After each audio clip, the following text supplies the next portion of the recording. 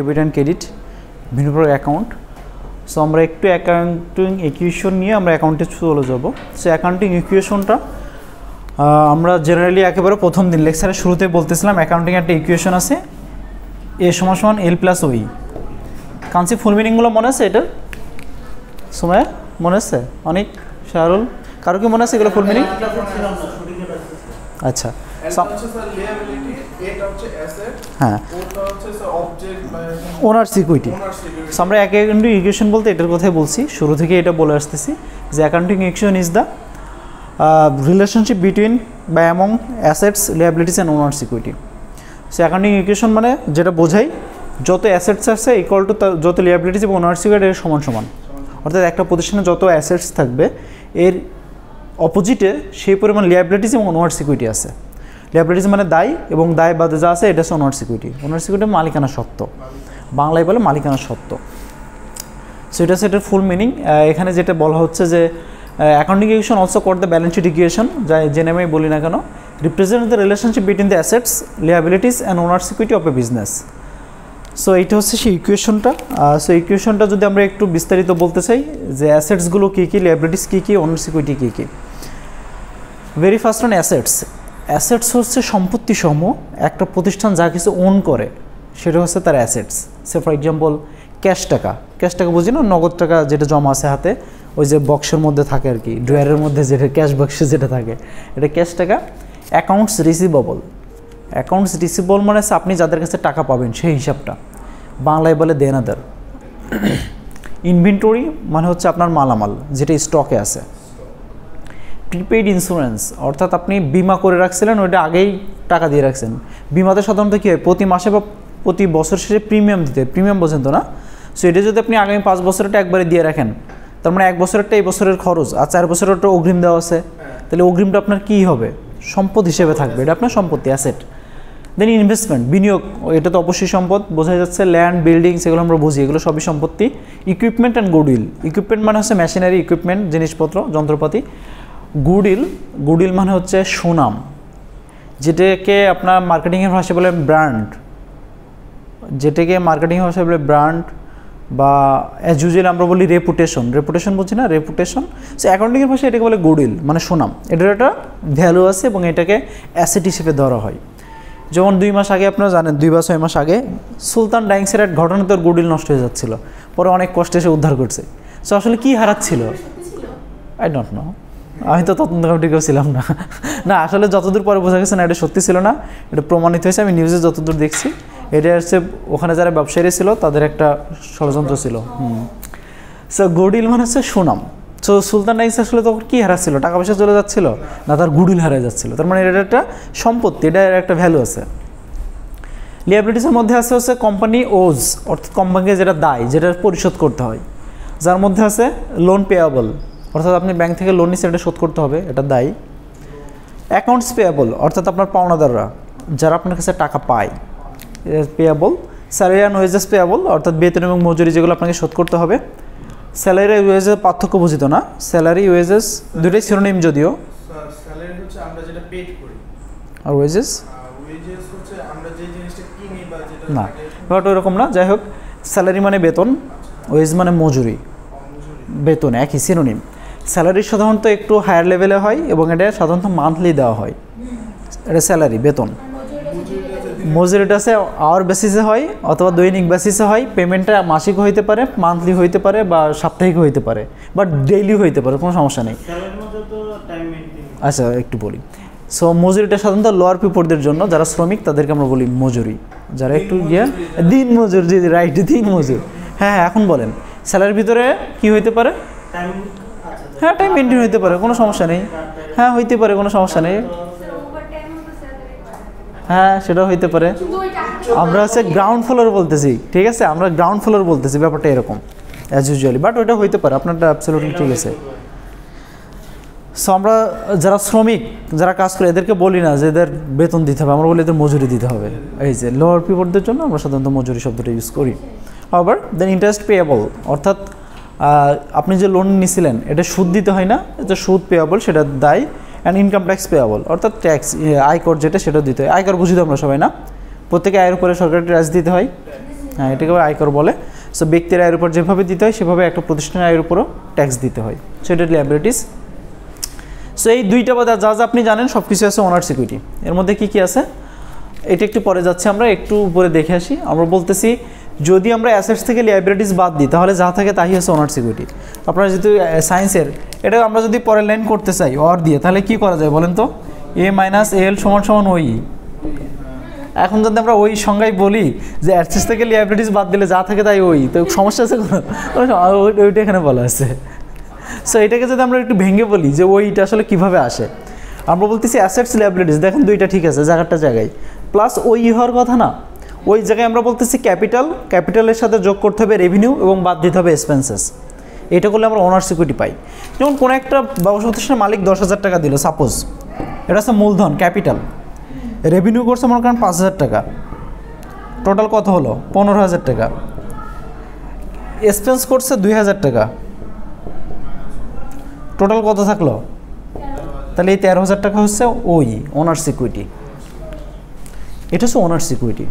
So আমরা কি এটা একটু ভেঙে বললে ব্যাপারটা এরকম, asset equal to liability plus capital, আগে রেভিনিউ দিতে পারেন মাইনাস এক্সপেন্সেস বা মাইনাস এক্সপেন্স প্লাস রেভিনিউ, এটা হচ্ছে ওই। সো ইকুয়েশনটা মোটামুটি এরকম। সো এটা যদি আমরা বুঝতে পারি আমরা একটু সামনে আগাবো। দ্য মোস্ট ইম্পর্টেন্ট আমরা শুরু থেকে যে কথা বলে আসতেছি ওনার্স ডাবল এন্ট্রি সিস্টেম। যে ডাবল এন্ট্রি সিস্টেমের উদ্ভাবক আছে লুকা প্যাসিওলি, যে কারণে ওনাকে অ্যাকাউন্টিংয়ের জনক বলা হচ্ছে। লুকা প্যাসিওলি 1494 সালে প্রথমে এই কথা বলেন। এডি মানে অ্যানো ডোমিনি মানে হচ্ছে খ্রিস্টাব্দ, রাইট? ওই যে বিসি এডি এগুলো আপনারা জানেন তো, খ্রিস্টাব্দ খ্রিস্টপূর্ব এগুলো, যাই হোক। সো দেন লিয়াবিলিটিস ইকুইটি, এটা আমরা ইকুয়েশনের কথা বলতেছি। সো ডাবল এন্ট্রি সিস্টেমের মূল কথা হচ্ছে যে কোনো একটা লেনদেনে দুইটা পক্ষ জড়িত থাকবে, এই তো আমরা শুরু থেকে যেটা বলতেছি, এটা হচ্ছে ডাবল এন্ট্রি সিস্টেম। সো আমরা এখানে দুইটা, হ্যাঁ, এক পক্ষ সুবিধা দিবে সুবিধা নিবে। সো আমরা এখানে যাওয়ার পূর্বে আমরা গতদিন পড়তেছিলাম অ্যাকাউন্টের প্রকারভেদ, মনে আছে না? সো ন্যাচার অনুযায়ী অ্যাকাউন্ট 3 ধরনের হয়, একটা হচ্ছে পার্সোনাল অ্যাকাউন্ট, আর একটা হচ্ছে রিয়েল অ্যাকাউন্ট, আর একটা হচ্ছে নমিনাল অ্যাকাউন্ট, তাই তো? এই তিনটেই তো ছিল। আমরা পার্সোনাল অ্যাকাউন্টের ক্ষেত্রে বলতেছিলাম যে রিসিভার যে সুবিধা পাবে সে হচ্ছে ডেবিট, তাই না? ডেবিটকে সংক্ষেপে ডিআর ডট লেখা যায়, ডেবিট। যে গিভার, পার্সোনাল অ্যাকাউন্ট যে গিভার সেটা হচ্ছে ক্রেডিট, সুবিধা যে দিবে সে ক্রেডিট। রিয়েল অ্যাকাউন্টে বলতেছিলাম যদি সম্পত্তি কামস ইন করে অর্থাৎ আসে তাহলে সেটা ডেবিট, যদি সম্পত্তি গোজ আউট করে অর্থাৎ চলে যায় তাহলে সেটা ক্রেডিট, এটা বলতেছিলাম। নমিনাল অ্যাকাউন্টে বলতেছিলাম সকল প্রকার এক্সপেন্সেস অর লসেস হলে ডেবিট, আর সকল প্রকার ইনকাম অর গেইনস হলে ক্রেডিট। এটা মনে আছে না আমাদের? মনে আছে তো, রাইট? সো আমরা এখানে একটু এক্সাম্পলে চলে যাই, এটার সাথে অ্যাকাউন্টিং ইকুয়েশনটা একটু মিলাই দিব, তারপর আমরা অন্যদিকে কথা বলবো। ভেরি ফার্স্ট অন আমরা বলতেছি when a company bro money from a bank then company asset will increase and লিয়াবিলিটিজ will increase by the same amount. এখন আমরা একটু আগেই বললাম অ্যাকাউন্টিং ইকুয়েশনটা আসলে কি? অ্যাকাউন্টিং ইকুয়েশন হচ্ছে এ সমান সমান এল প্লাস ওই। আমরা বলতেছি যদি একটা কোম্পানি ব্যাংক থেকে টাকা ধার করে তাহলে কি হয়? আসলে আপনার ব্যবসাতে নগদ টাকা আসে, তার মানে সম্পত্তি বাড়ে না? মনে করেন আপনার ব্যবসা 20,000 টাকা ধার কোম্পানি থেকে লোন নিছে ব্যাংক থেকে, তাহলে 20,000 টাকা বাড়ছে অ্যাসেট। ঠিক একইভাবে লিয়াবিলিটিস বাড়ছে না, এটা আপনাকে শোধ দিতে হবে না? তাহলে লিয়াবিলিটিসও 20,000 টাকা বাড়ছে, তাহলে দুই পাশ মিলছে কিনা? আমরা এটাই বলার চেষ্টা করতেছি। যদি একটা প্রতিষ্ঠান ব্যবসা করার জন্য ব্যাংক থেকে লোন নেয় তাহলে অবশ্যই তার অ্যাসেট বাড়ে। ঠিক একইভাবে এই লোন নিয়ে তাদের শোধ দিতে হবে না, তাহলে লিয়াবিলিটিসও দায়ও তো বাড়ে। তাহলে এপাশেও 20,000 এপাশেও 20,000, তাহলে তো সমান সমান ঠিকই তো আছে, 20-20।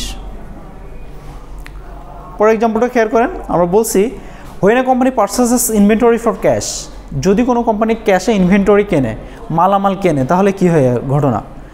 যদি আপনার কোম্পানি ইনভেন্টরি কেনে তাহলে আপনার মালামাল আসে, অর্থাৎ সম্পত্তি আপনার প্রতিষ্ঠানে আসে, আপনার কাছ থেকে চলে যায় কি? ক্যাশে কিনছেন, তাহলে কি আপনাকে কি দিতে হবে? টাকা চলে যাবে, তাহলে ক্যাশ থেকে টাকা চলে যাবে, অ্যাসেট চলে যাবে। তাহলে আমরা যদি এখানে এটা লিখি মনে করেন 20,000 টাকা, তাহলে আমরা কি লিখতে হবে? 20,000 অ্যাসেট আসছে এবং মাইনাস 20,000। এটা দেখেন এইদিকে গেলই না, বাট তারপর দুই পাশে কিন্তু মিল আছে, কারণ এখানে সম্পত্তি বেড়েছে সম্পত্তি কমেছে। সে পাশে যদি কোনো কিছু নাও যায় তাও কিন্তু দুই পাশ সমান সমান। এইটিকে বলে অ্যাকাউন্টিং ইকুয়েশন, ঠিক আছে? সমান করতে হবে, মানে সমান অটোমেটিক হয়ে যাবে। আপনি যখন লিখবেন অ্যাকাউন্টিং ইকুয়াল অটোমেটিক সমান হয়ে যাবে। শাহরুল এটা বুঝছি, মোটামুটি বুঝলেই হবে, আমরা বেটার হইতে আগামী দিন বুঝবো, আপাতত মোটামুটি বোঝেন। এখন আমরা আসলে এটা শিখবো, আগামী দিন থেকে ম্যাথ করা শুরু করবো। তো ম্যাথের বলে না প্রিলিমিনারি, এটা হচ্ছে প্রিলিমিনারি। সো আমরা ম্যাথের প্রিলিমিনারি একটু দেখি। সো আমরা এখন একটু এদিকে খেয়াল করবো, ইকুয়েশন আর মিলাচ্ছে না, ইকুয়েশন সবগুলো এভাবে করলে সবগুলো একই রেজাল্ট আসবে, সবগুলোই মিলবে আর কি।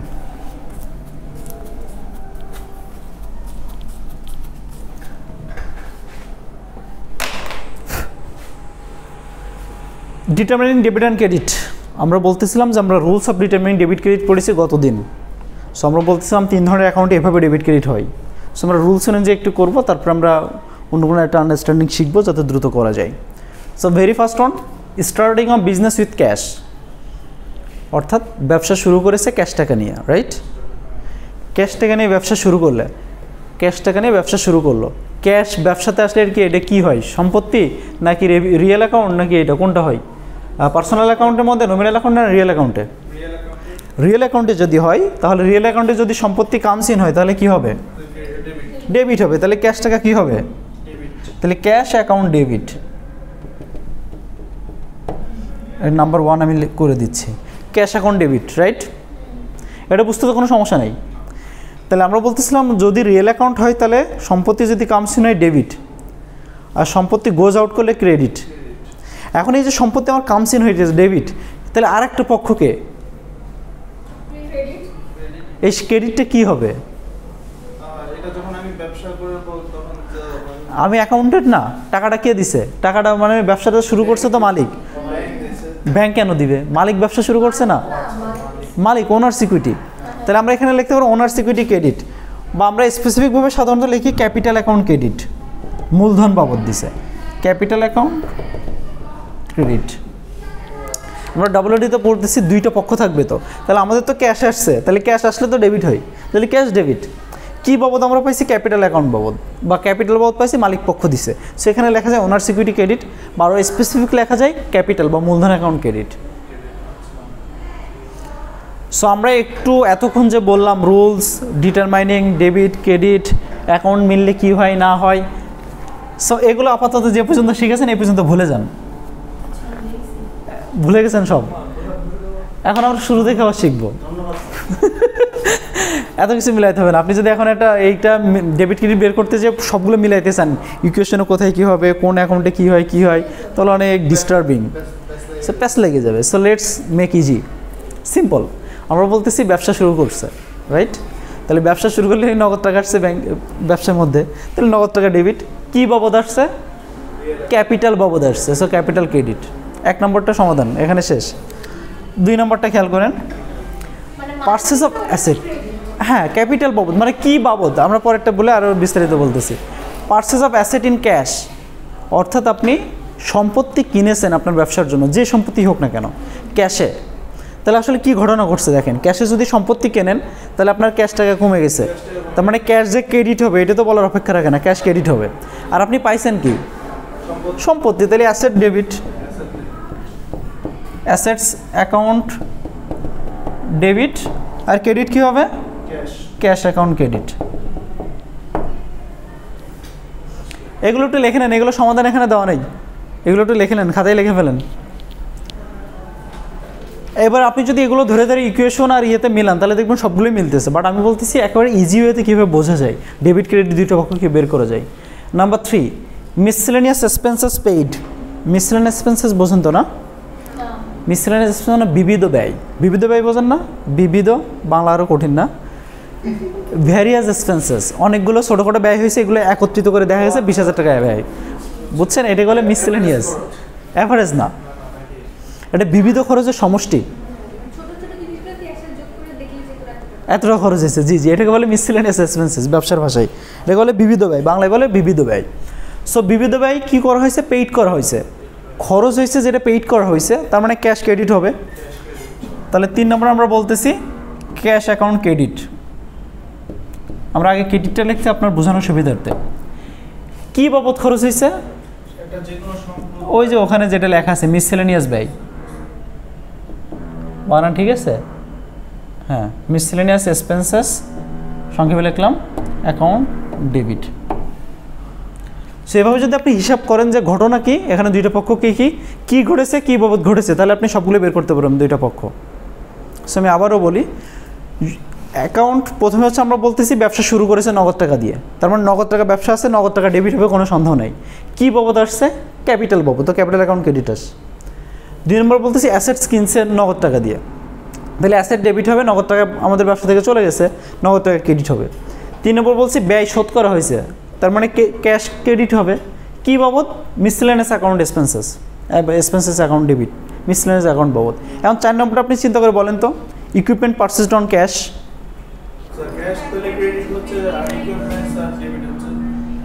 তাহলে ক্যাশ ক্রেডিট হচ্ছে, কোনো সন্দেহ নেই।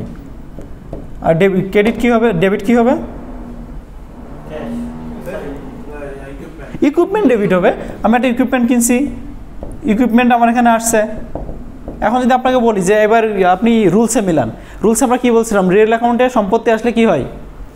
তো আমরা তো সেটাই বলছি, কি ইকুইপমেন্ট ডেবিট, সম্পত্তি চলে গেলে কী হয়?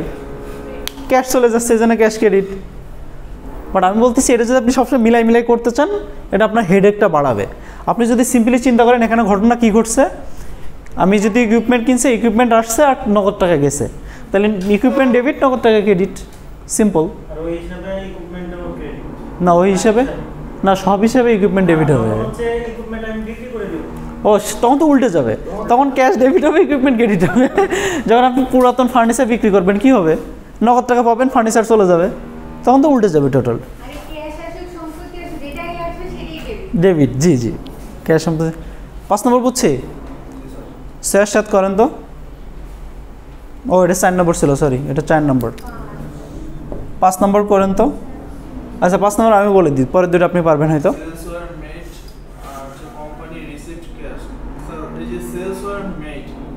মানে একটা বিক্রি সংগঠিত হয়েছে, কোম্পানি টাকা পাইছে,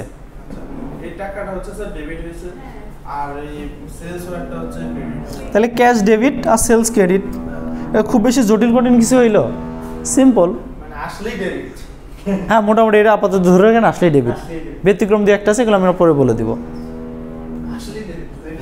তাহলে আমরা এখন সেলস যখন সংগঠিত হয়, তাহলে আমরা কি পাই? নগদ টাকা পাই। আমাদের আসলে কি বাবদ পাইছি? সেলস বাবদ, সেলস ক্রেডিট, শেষ। সো পরের দুইটা লেখেন, নিজেরাই লেখেন, হোপফুলি দুইটাই পারবেন।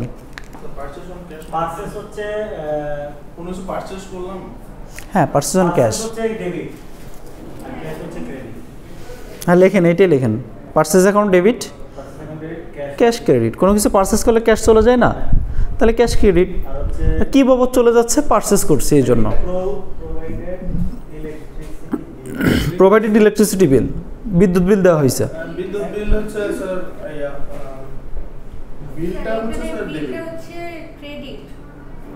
বিদ্যুৎ বিল দিলে কি হয়?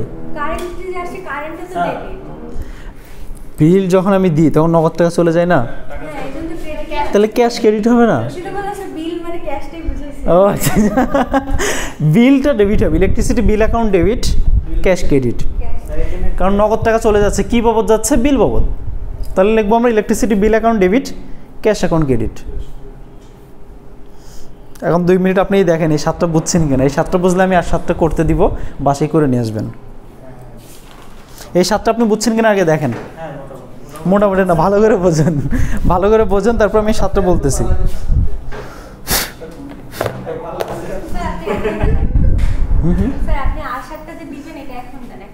এখনই করবেন? ঠিক আছে, লেখেন। হ্যাঁ আমি সেটা বলছিলাম, 2 মিনিট দেখেন, তারপরে আমি 7টা নতুনভাবে দিই, এই 7টা আপনি লিখবেন।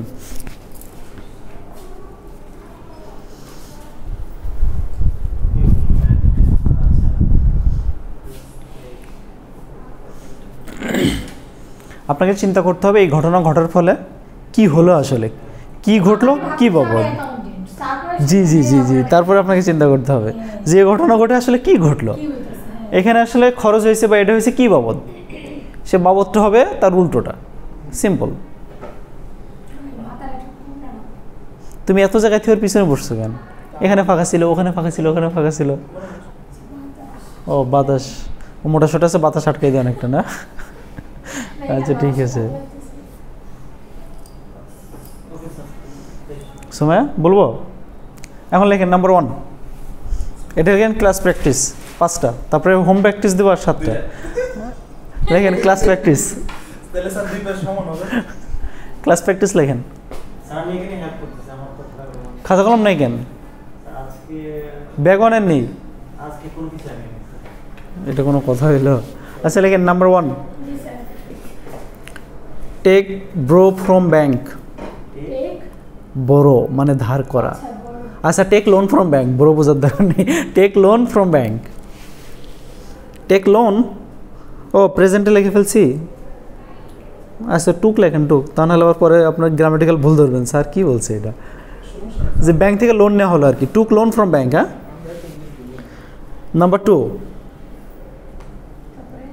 টুক bro from mister Kamal two bro from ওই যে ব্রো মানে ধার করে এবার লেখেন ব্রো ফ্রম মিস্টার কামাল এটা কিন্তু ডক্টর কামাল হোসেন না এটা আপনার ফ্রেন্ড কামাল আর কি এটা হচ্ছে ফর্মাল কথা আর কি formal number 3 purchased A furniture by cash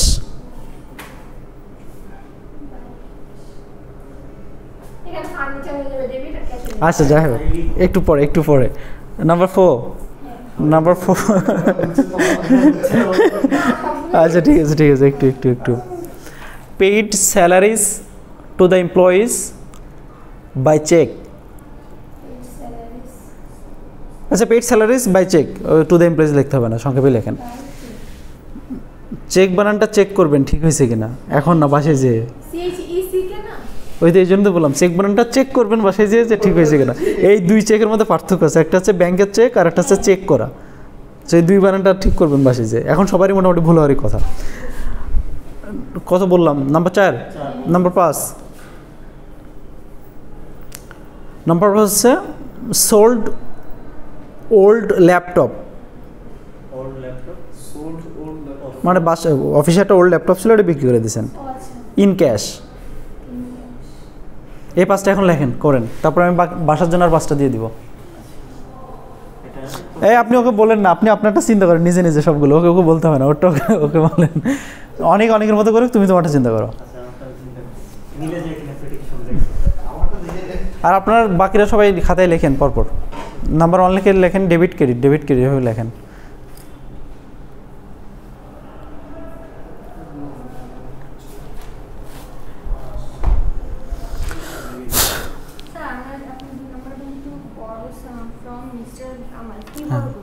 টাকা ধার ফোন বড় করছি আর টাকা ধার নিছি ও টাকা বলি নাই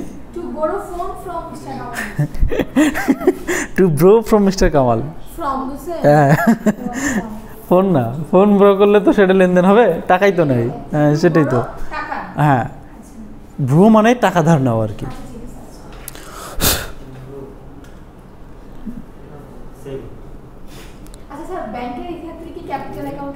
আপনি যতদূর বোঝেন লেখেন আমি প্রত্যেকটা বলে দিব ভেঙে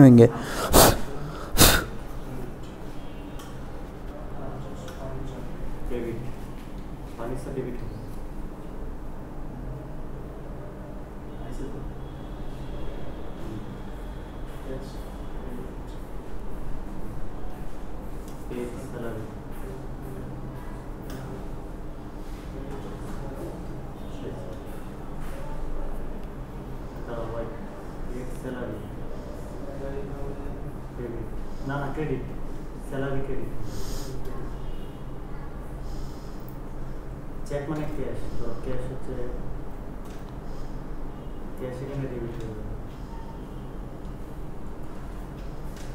আমি টাকা দিলাম টাকা দিয়েছে আর স্যালারি হচ্ছে পাইছে স্যালারি পাইলে স্যালারি ডেবিট হবে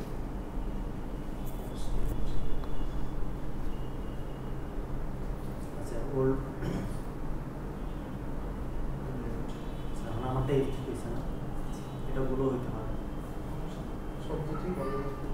ক্যাশ ক্রেডিট আর ইয়া যে ল্যাপটপ হচ্ছে আমার আসছে, ল্যাপটপ হচ্ছে বিক্রি হয়েছে, ল্যাপটপ হচ্ছে ইয়া ক্রেডিট।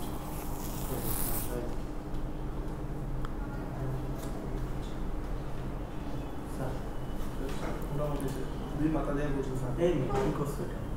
ল্যাপটপ কি দিছো? Laptop credit cash debit. না না কি দিছো কে? ল্যাপটপ কি গেছে না? আর টাকা কি ঢুকছে না? আসছে না। স্যার এটা যে পেড সেলার্স বাই চেক এটা কি আমি পেড করছি? আপনি কি প্রতিষ্ঠানের? অ্যাকাউন্টে। হ্যাঁ এবার হিসাব করে লেখেন কি লিখবেন। হ্যাঁ দেখবো একবারে বলে দিচ্ছি।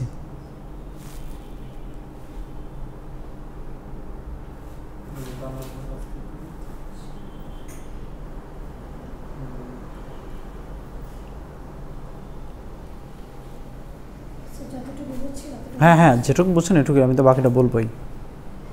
দুটো রাখতে গেছি হয়েছে সময় বলবো এখন। স্যার 1 নম্বরটা কী ছিল?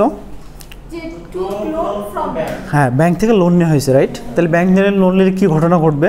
আপনি নগদ টাকা পাইছেন, তাহলে আপনার অ্যাসেট আসছে না, তাহলে cash account debit, cash account debit, নগদ টাকা আসছে। কি বাবদ? লোন বাবদ, তাহলে ব্যাংক লোন অ্যাকাউন্ট ক্রেডিট। ঠিক ছিল দাও। হয়েছে সময়? আমি এটা ক্যাপিটাল হিসেবে নিচ্ছি তো না এটা ক্যাপিটাল না, তো ক্যাপিটাল কখন, ক্যাপিটাল কখন হয়? যখন মালিক নিয়ে আসে, যখন মালিক ইনভেস্ট করে, যখন ব্যবসা শুরু করে, তখন সেটা ক্যাপিটাল হয়। পরে যেটা নিয়ে সব কিছু হচ্ছে ব্যবসার লোন। ক্যাপিটাল তো ওনার সিকিউরিটি, আর লোন যেটা এটা লিয়াবিলিটিস, দায়। সো এখানে যে ঘটনা ঘটছে, লোন নেওয়ার ফলে ক্যাশে টাকা আসছে, আর উপাসে আমার লিয়াবিলিটিসও বাড়ছে। কী বাবদ বাড়ছে? ব্যাংক লোন, এটা তো সব দিতে হবে। তাহলে cash account debit, bank loan account credit. বুঝতে পারছি এটা? হ্যাঁ টু গ্রাউন্ড ফ্রম একটু একটু লেখা শেষ করুক এরা। কিছু লিখুন স্যার ক্যাশ অ্যাকাউন্ট হচ্ছে আমার ডেবিট ক্যাশ ডেবিট, আর loan bank account loan account credit, bank loan account credit. ওকে। 2 নম্বর বলছে বন্ধুর কাছ থেকে ধার নিছে না, ক্যাশ হচ্ছে ডেবিট আর মিস্টার কামাল হচ্ছে মিস্টার কামাল ক্রেডিট, কারণ ওকে তো আমার শোধ দিতে হবে। তাহলে cash account debit, mister Kamal credit, ওর কাছ থেকে নিছি, ওকে আমি পরে শোধ দিব। এটাও ক্যাপিটাল লেখছে কেন সময়? কেমন বুদ্ধিতে বলো? এটা ক্যাশ, তুমি ধার নিলে টাকা পাইলে না, নগদ টাকা পাইলে তো হাতে, শোধ দিবা কি দিবা না এটা পরে, বাট পাইছে তো। তাহলে cash debit, mister Kamal credit. তারপর পারচেজ ফার্নিচার বাই ক্যাশ, তাহলে ফার্নিচার হচ্ছে furniture debit, cash cash credit, এটা হোপফুলি সবারই হয়েছে। 4 নম্বর pay salary by check, salary হচ্ছে ক্রেডিট না, পেইড স্যালারি বাই চেক। তাহলে ঘটনা কি ঘটছে? আমি স্যালারি পে করছি ব্যাংকের মাধ্যমে, চেকে, তাহলে কি আমার ক্যাশ টাকা কমছে না ব্যাংক থেকে কমছে? ব্যাংক থেকে বলবেন। তাহলে ব্যাংক হিসাব ক্রেডিট হবে। ডেবিট কী হবে? কী বাবদ গেছে? স্যালারি বাবদ। তাহলে স্যালারি অ্যাকাউন্ট ডেবিট, ব্যাংক হিসাব ক্রেডিট। এটা ভুল হয়েছে, এটা ভুল হওয়ারই কথা, ভুল হবে বলে এটা দিছি, কারণ এটা তো আমি বলিনি এতক্ষণ, এটা তো নিউ এন্ট্রি। তো তাহলে আমরা রাইট আছে স্যালারিজ ডেবিট আর ক্যাশ ডেবিট সবসময় উপরে লিখতে হবে, ক্রেডিট নিচে লিখতে হবে, উপরে ডেবিট সবসময় ডেবিট উপরে থাকতে হবে। হ্যাঁ, তো এখানে ডেবিটটা আসলে কী হবে? স্যালারিটা। এবার আপনি ওই যে অ্যাকাউন্টে মিলান, এক্সপেন্সেস সবসময় কী হয়? ডেবিট হয়। এই যে স্যালারি, এখানে চেকটা না থাকতো সেক্ষেত্রে কি আমার স্যালারিটা ক্রেডিট হয়ে যেত? না, স্যালারি সবসময় ডেবিট হবে। ক্রেডিট হবে হয় ক্যাশ অথবা চেক। যদি ক্যাশে দিই তাহলে ক্যাশ ক্রেডিট, যদি চেকে দিই তাহলে ব্যাংক ক্রেডিট। স্যার আমি তো এখানে চেকে দিছেন, আমি ক্যাশ লিখছি, এটা তো হবে না তাহলে। না, স্যালারি এই যে বাই চেক, দেখেন চেক বানান ভুল হয়েছে, যাই হোক। ভুল এসেছে। তাহলে ডেবিট হবে কি? স্যালারি অ্যাকাউন্ট ডেবিট, চেক না তো। চেকে দিলে আসলে কি ক্রেডিট হয়? কোথা থেকে টাকা কমে? ব্যাংক থেকে, আপনার ব্যাংক অ্যাকাউন্ট থেকে, বা ওই যে কোম্পানির ব্যাংক অ্যাকাউন্ট থেকে। তাহলে ব্যাংক অ্যাকাউন্ট ক্রেডিট লেখেন। অ্যাকাউন্টটা ক্রেডিট হবে। হ্যাঁ, ব্যাংক অ্যাকাউন্ট ক্রেডিট। এখানে একটা মজার ব্যাপার আছে, আমরা সামনে তো আরও অ্যাকাউন্ট লেখেন, ব্যাংক অ্যাকাউন্ট ক্রেডিট। মজার ব্যাপারটা হচ্ছে আপনি যখন চেক দিবেন কাউকে, তখন আপনার কমবে ব্যাংক থেকে কিন্তু, বাট আপনি যখন চেক পাবেন তখন ব্যাংকে বাড়বে না কিন্তু, তখন ক্যাশ বাড়বে। মানে চেককে ক্যাশ হিসেবে কাউন্ট করা হয়, ঠিক আছে? মনে থাকবে? আচ্ছা, সামনে আমরা আবার বলে দেবো জার্নালে যে। Sold old laptop in cash, হ্যাঁ, আমরা পুরাতন একটা ল্যাপটপ ছিল, অফিসে লাগতেছে না, বিক্রি করে দিছি, তাহলে কি ঘটনা ঘটবে? হচ্ছে ক্রেডিট আর হচ্ছে ক্যাশটা হচ্ছে ডেবিট। ক্যাশ ডেবিট, নগদ টাকা পাবো, আর ল্যাপটপ চলে যাবে, ল্যাপটপ ক্রেডিট। এটা হয়েছে সবার মোটামুটি। ফার্স্ট হয়েছে না? ফার্স্টে পেরে গেছো না? একটা ভুল হবে সবারই। একটা সাইড আমরা পারছিলাম চেক লিখছো নাকি? তারপরে একটু আচ্ছা আপনারা চাপ করে লিখছি স্যার। আচ্ছা, ঠিক আছে। এখন বুঝছো পাঁচটা কি, কোনটা কি হয়েছে? কোনো কনফিউশন আছে? এখন লেখেন ইয়োর প্র্যাকটিস, মাই প্র্যাকটিস, বাসার কাজ আর কি, মাই প্র্যাকটিস। হোম প্র্যাকটিস তাই না স্যার? আচ্ছা, home practice, home practice. Mark থাকবে। এগুলো হচ্ছে অ্যাটেন্ডেন্স আছে না, এটা ডিপেন্ড করবে এই যে ক্লাস প্র্যাকটিসের উপরে। নাম্বার ওয়ান হচ্ছে এখানে কি বলছিলাম, mister Jamal started his business with cash and furniture. এখানে দুইটা হয়ে গেল, হইলে হবে।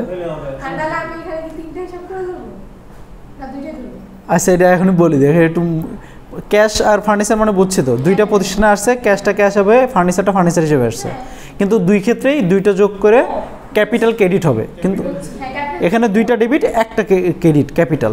আচ্ছা ঠিক আছে, প্রথমটা গেল। নাম্বার 2 বুঝে নাই, ডেবিট হবে কোনটা, এখানে ক্যাশও আসছে ফার্নিচারও আসছে, তাহলে দুইটাই ডেবিট হবে, কিন্তু ক্রেডিট হবে একটা, শুধু ক্যাপিটাল।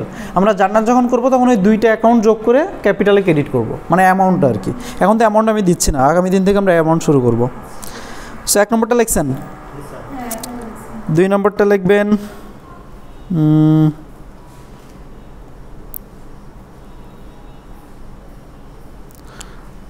এখানে সব কমন এক্সাম্পল দেওয়া, আমি একটু লেখেন রেন্ট পেইড, রেন্ট মানে ভাড়া, রেন্ট পেইড।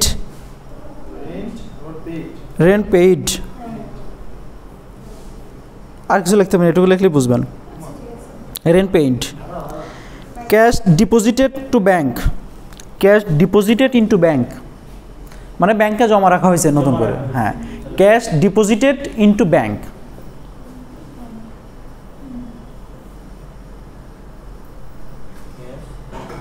কয়টা হয়েছে, 3টা হয়েছে।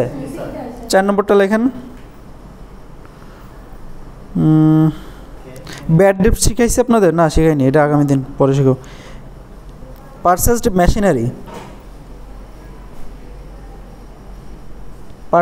Machinery by check.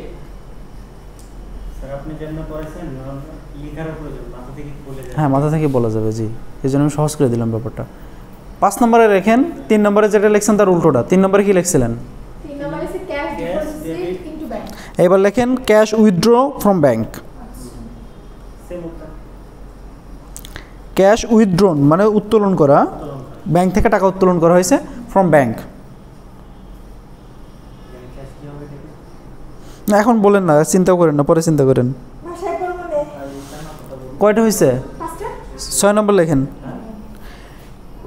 কি একটা কিনছিলাম না, ফার্নিচার না কি কিনলাম না একটা, মেশিনারি। এর লেখেন ডিপ্রিসিয়েশন অন মেশিনারি। ওই যে অবচয় শিখছিলাম না, অবচয়, লেখেন ওইটা ডিপ্রিসিয়েশন অন মেশিনারি। ডিপ্রিসিয়েশন, আচ্ছা বানান যেটা হোক আপনি লেখেন DEPRECIATION, ডিপ্রিসিয়েশন। আচ্ছা যা লিখছে বাসে যে দেখবেন, ডিপ্রিসিয়েশন অন মেশিনারি, এটুকু লিখলে হবে, অন মেশিনারি। অবচয়, তুমি এই লেকচারে ছিল না হয়তো, আমরা এটা নিয়ে অনেক কথা বলেছি। আমরা ব্যাংকের টাকা রাখছি না, তো ব্যাংক চার্জড লেখেন, ব্যাংক